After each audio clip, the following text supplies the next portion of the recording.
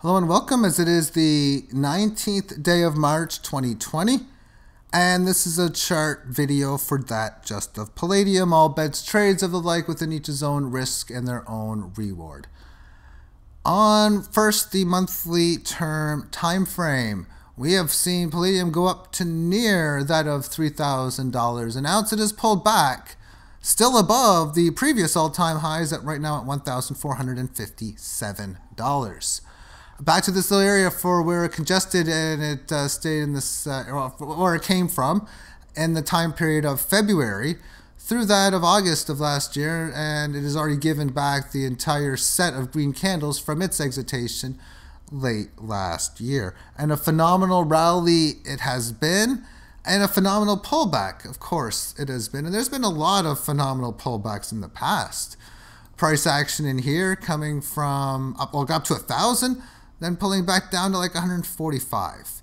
Even this one, not as big of a high, but still 580 and down to 160. That's better than a 3x move, because 160 times 3 is 480, or 160, 320, 480. Yeah, 480. So 480, 3x from that is like up to like here. So better than a 3x move. So seeing a market now lose half of its value from 3,000 is...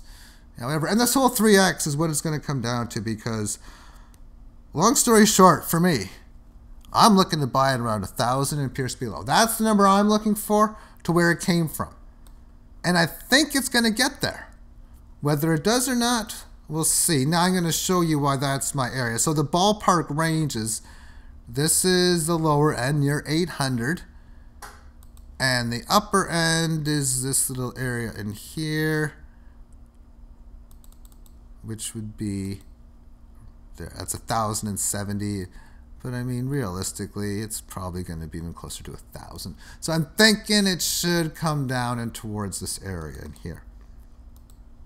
Before we do the mathematics to see if Fibonacci works out, the answer will be yes, it does. Then we're going to take a look at the short term. And this is where Fibonacci will end up getting hard, because the answer to what high and low you choose, well, the high is easy. The low you choose, well, I'm going to talk about that in a bit. It's not easy.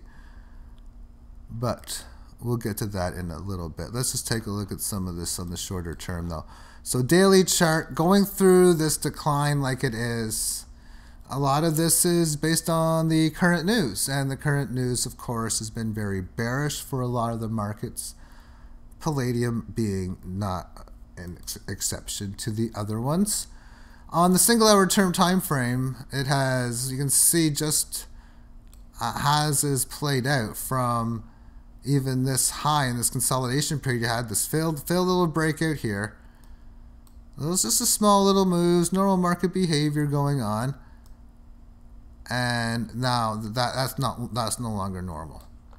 And when this was going on, you were already in a pattern of having several resistance hits and exitations on the 18 average as it was, and then things just go super wild. So now are we going to get any little price differentials to stop this on the hourly? Well, here is a situation where it tried to get above it, but obviously complete failure after that.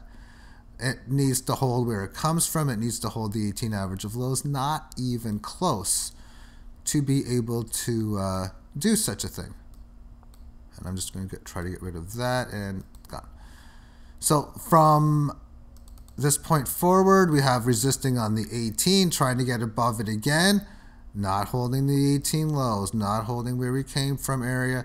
And then finding weak support at this area. There's an example of it right there. Resisting where you're supposed to find support, and then just continuation down. But here we are going above the 18 average on March the 17th, and still not quite. It hasn't been able to do it, but we have at least been stabilizing within this area. Now let's go to Fibonacci, because this little area here, just remember this 14 and change area if it comes to any importance.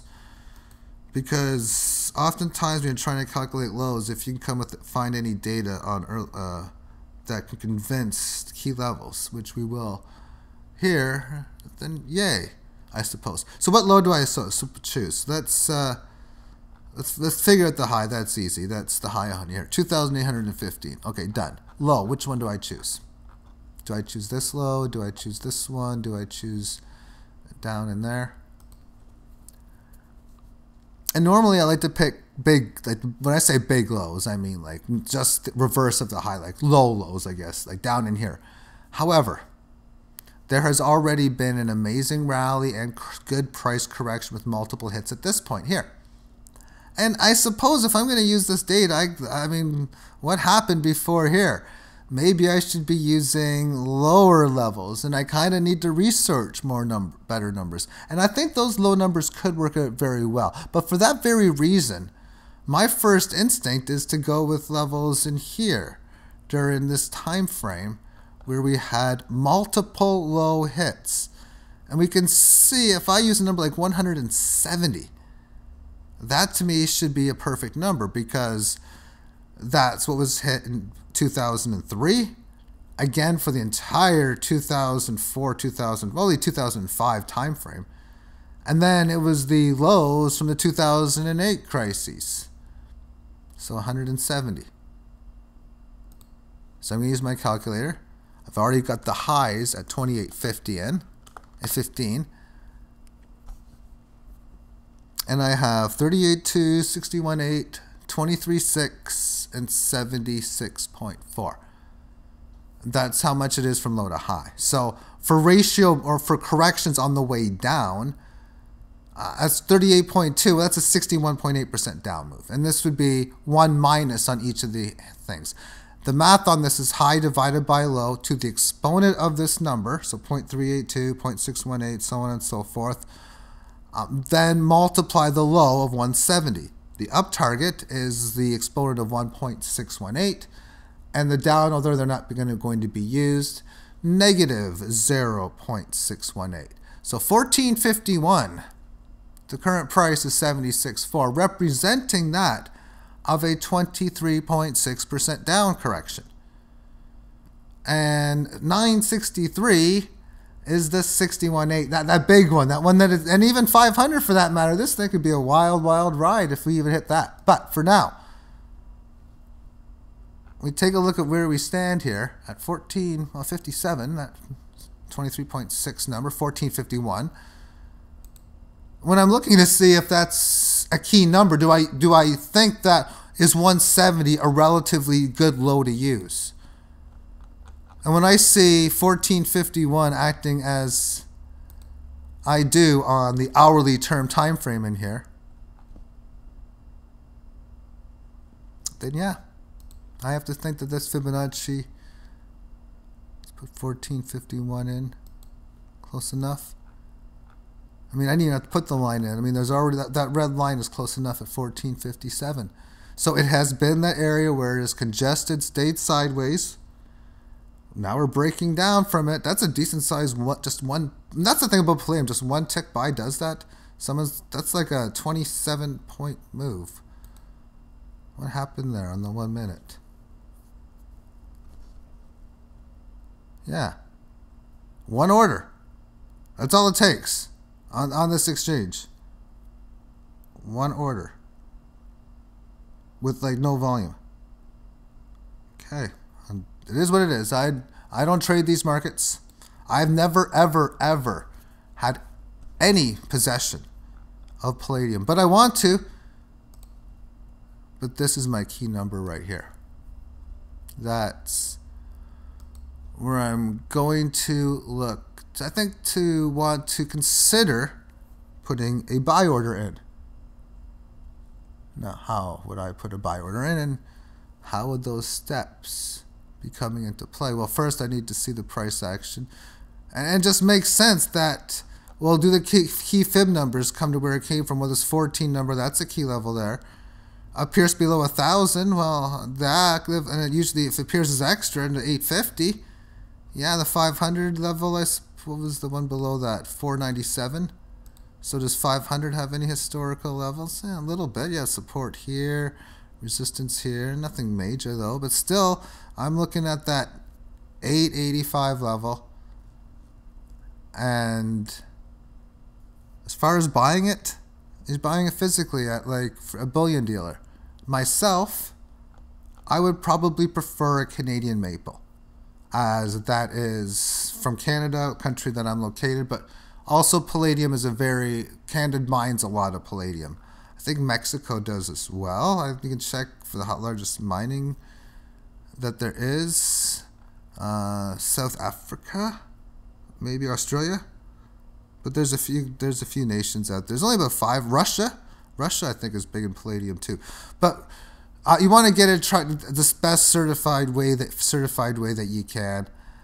I don't know how easy it would be to counterfeit Palladium. My first thought is, well, you work with silver, and then you try to combine whatever metals after that for the weight and all that to try to pass as many not so genius tests. When I say not so genius, that means you'll never be able to, I think, fake the metals and be able to have the best people in the world spot it kind of deal. That's what we're in a business where that goes on, where people try to fake coins, and that's why you gotta be very careful as a buyer to make sure that you're buying gold, silver, palladium, whatever metal that it is that you're buying, that is legit. So I'm going to finish this off. Again, the short term, things have been taking a massive hit. Now, I was going to buy this coin a long time ago, which was like probably back in here when it was like around $1,000 an ounce. It might even been down in here at the 900 level. And I had it available to buy on my silvergoldbull.ca. I went to go to checkout, and then the price tag was higher than I thought, because I'm not used to paying taxes on gold and silver. There's none of it on the bullion there. And then they wanted to charge me HST, as we call it here, which is a pretty decent percent. And then I decided not to. And then the gains, of course, have came into play. I think I'm just going to have to live with that fee and just have to say, man, that's just going to make the rake, as I like to call it, the premiums, as the community calls it, just a little bit higher. Because in Canada, you're paying fees for these things, as they you have to pay it on the rake. Anyway, it sucks. It totally sucks. I don't like it. And I'm just stalling the end of this video. Thank you for tuning in. Have yourself a great day. Bye-bye.